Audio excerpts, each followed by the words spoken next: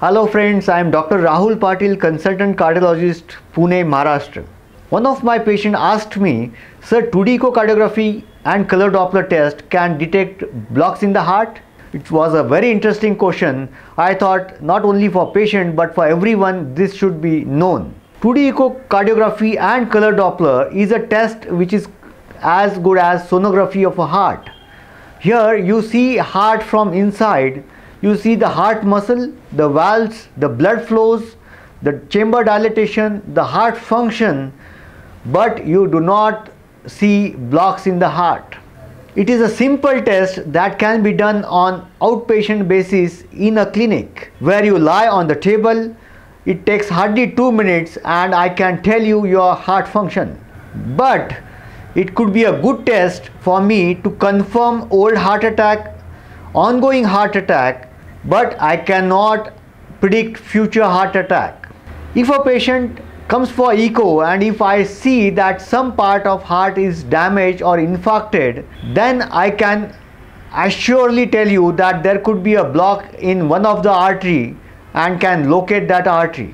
But I will not able to see arteries which are 70% or 80% blocks. It is quite possible that you may have a normal heart function or a normal echocardiography and you may have underlying multiple blocks. This is quite controversial or paradoxical, but it is true, because when you are doing a echocardiography, you are resting on a table, and in a resting heart or in a resting body, heart does not have to do much of effort and you may have blocks in the heart with normal heart function.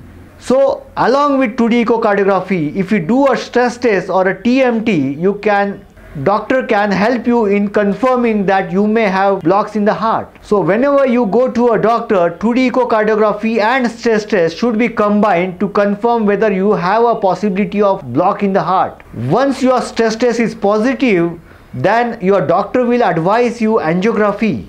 And angiography is the only test which can confirm blocks in the heart. 2D echocardiography and color Doppler is the only test which will help you in making diagnosis of heart failure, because heart failure diagnosis will be done depending on your heart function. So normal heart function is more than 60% pumping of a heart. If someone has a pumping less than 40, it is called as significant heart failure.